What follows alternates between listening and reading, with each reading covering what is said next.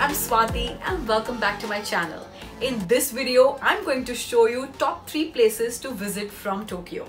Well, let me tell you, Tokyo is a getaway to so many amazing places that it is hard to zero in on one place. I spent 7 days in Tokyo and took a couple of trips and was so overwhelmed by the different seasons and landscapes I witnessed in 7 days. So without any further ado, let me show you top 3 places to visit from Tokyo. And also, if you're new here, consider subscribing and hit the bell icon to be notified about my upcoming videos. Let's get started. Literally running to catch our romance share car to Hakone, Yamato. It's 8 o'clock in the morning and tired already. The first place that we visited was Hakone.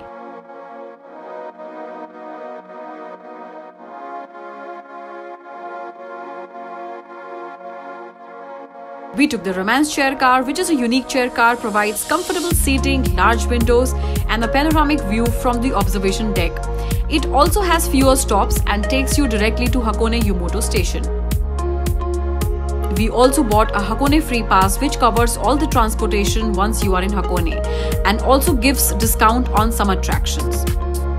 The pass is available for 2 and 3 days.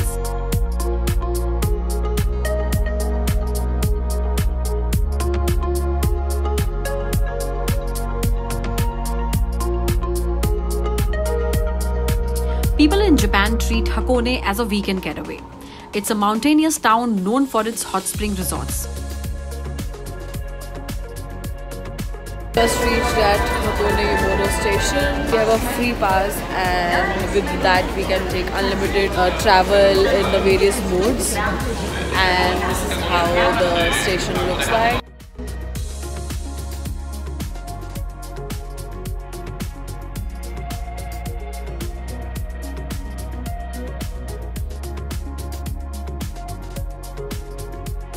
It has just rained over here, so it's become really cold and freezing now.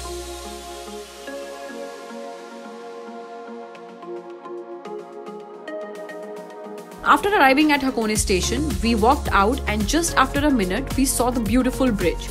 We walked to the bridge and spent some time overlooking the mountains and the river. We then boarded the bus number 2 to Lake Ashi. From Hakone, one can also witness stunning views of the iconic Mount Fuji if lucky, as Mount Fuji is notorious for playing hide and seek. So after coming to Moto Hakone Go, we will be taking a cruise, but we are taking a short break. This is Lake Ashi. So stunning.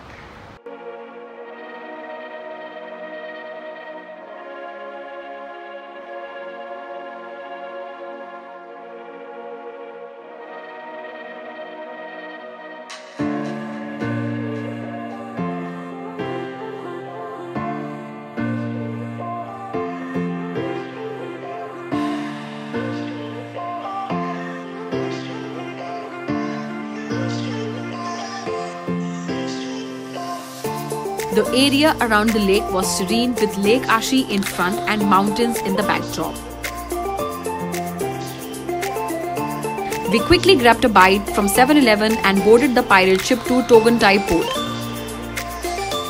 Lake Ashi is located at the foot of Mount Hakone.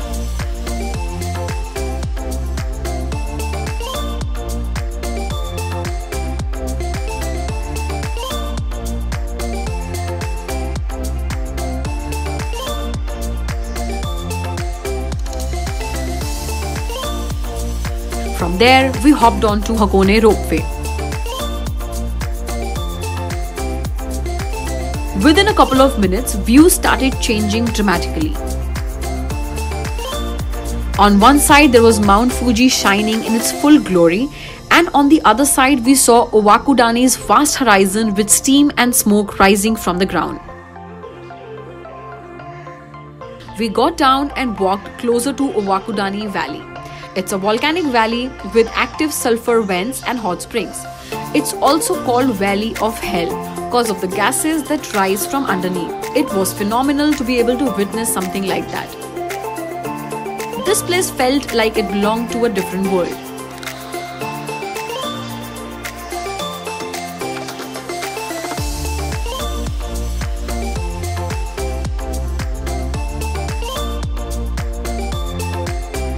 We then tried the famous Kuro Tamago eggs.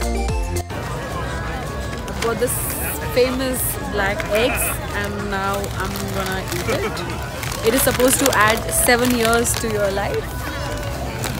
Let's see. So hot from inside.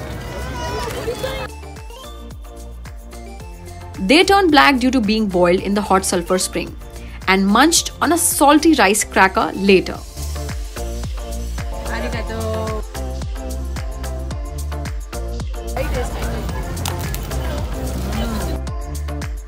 We then travelled in a ropeway to go down and then hopped onto Hakone Tozen cable car, which is a funicular railway.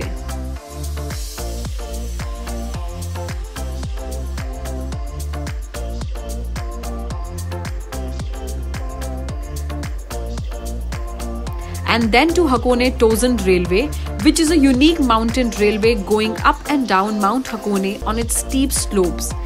It offers incredible scenery every season. We then came back to Hakone Yumoto and used our free pass till Odawara. From there, we used our Japan Rail Pass to come back to Tokyo.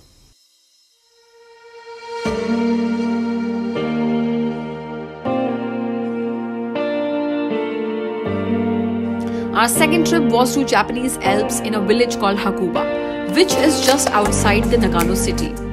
We took the Shinkansen from the Tokyo station. After reaching Nagano station, we went to the mall which was just outside the station and spent some time eating and exploring.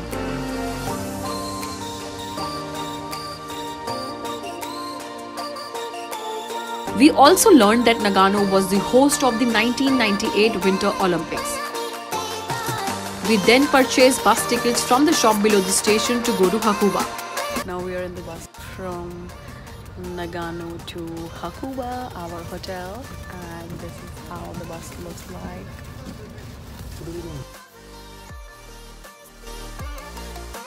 The excitement to witness the Alps in Japan was real. Hakuba is a winter sports hub and has many mountain resorts with terrain for skiing, snowboarding and hiking. We checked into our hotel, which was super cozy and cute. We are in Hakuba now. This is the kitchen. And there's a balcony, but it's night time, so I can't see anything. This is the bedroom. It's very nice wardrobe area. Hello? Yeah? And this is the toilet. After settling, we headed to have dinner.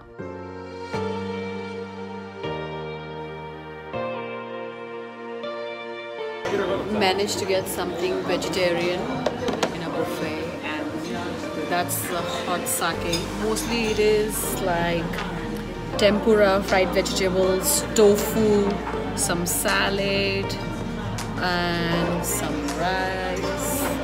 Finally, after a whole day, got something to eat. Next morning, we woke up to snow.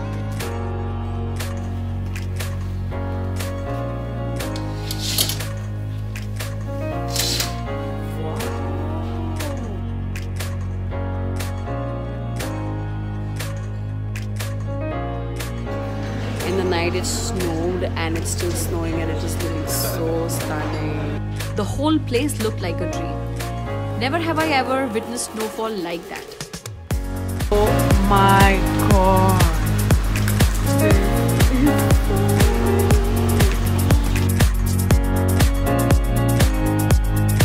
Snow everywhere, guys. This is our hotel.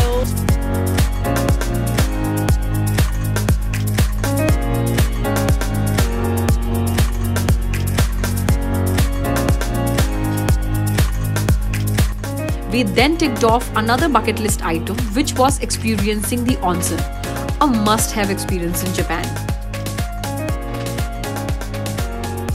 We then headed for breakfast. got a lot of options in vegetarian with the most amazing view.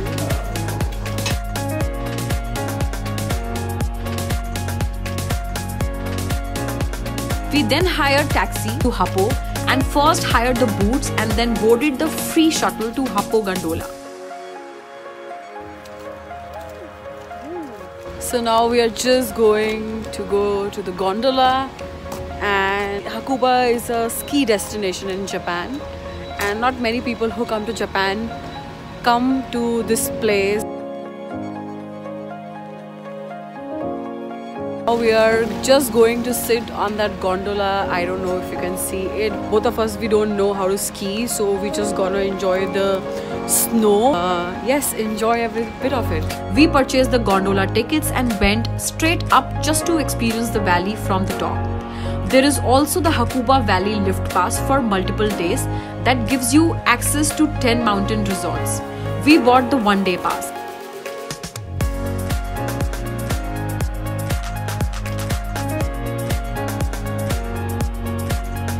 Once you get to the top, there is everything: liquor shop, cafes and rental shops.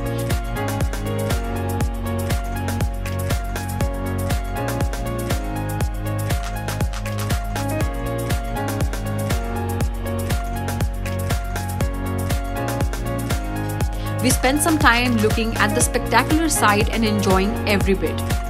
We saw people skiing and having a great time.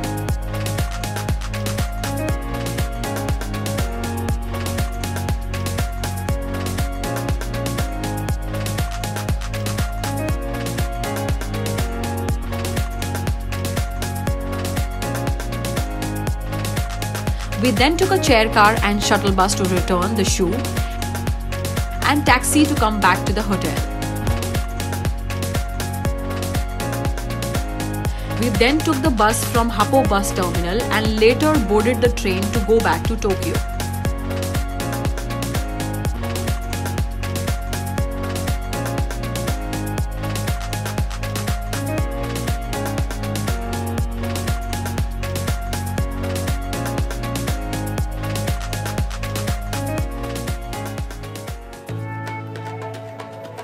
The last trip was Kawaguchiko to see Mount Fuji up close. We used our Japan Trail Pass to reach Otsuki.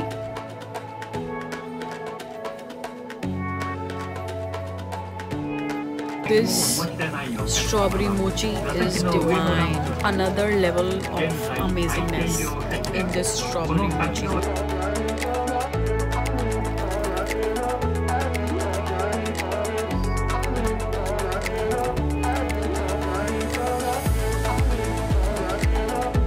From Otsuki, we boarded Fujisan View Express to reach Kawaguchiko. The interior of the train is made of wood with big windows, which allow passengers to see a great view of Mount Fuji in comfort.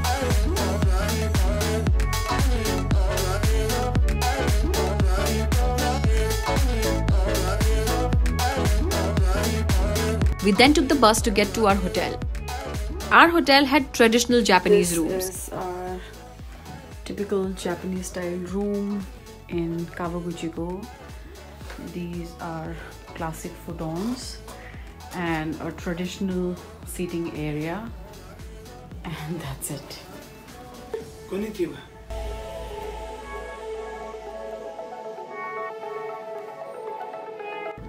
We are at Lake Kawaguchiko, and it is about sunset time. After settling, we walked to Lake Kawaguchi. Lake Kawaguchi is the most popular lake and has the longest shoreline of any of the Fuji 5 lakes. We reached here during the sunset and love walking around on a cold evening.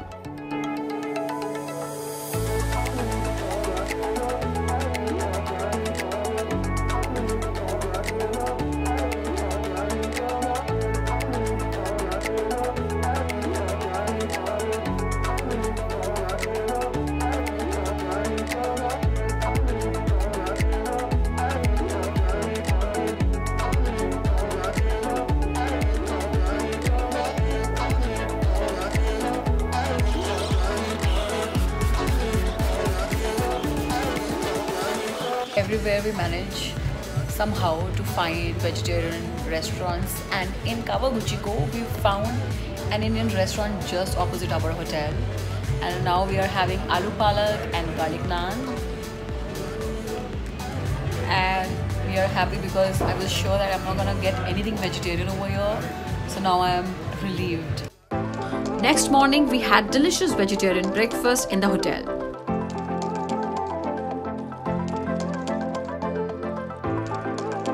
We then took the bus to head back to the station.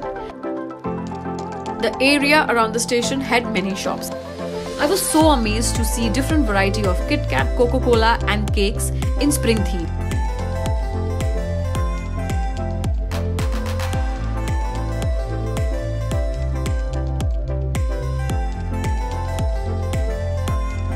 Traveling in a local train to Otsuki station now. Yesterday we took an express train. This is how the train looks.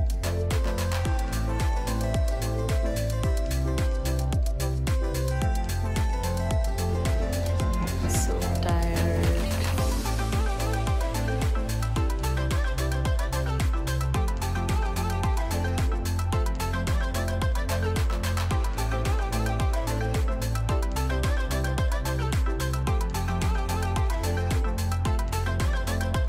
Well, these were the 3 places that we visited from Tokyo. If you have any questions regarding these 3 places, write to me in the comments below. I would be happy to help. And that's it. I will see you next time pretty soon. Bye-bye.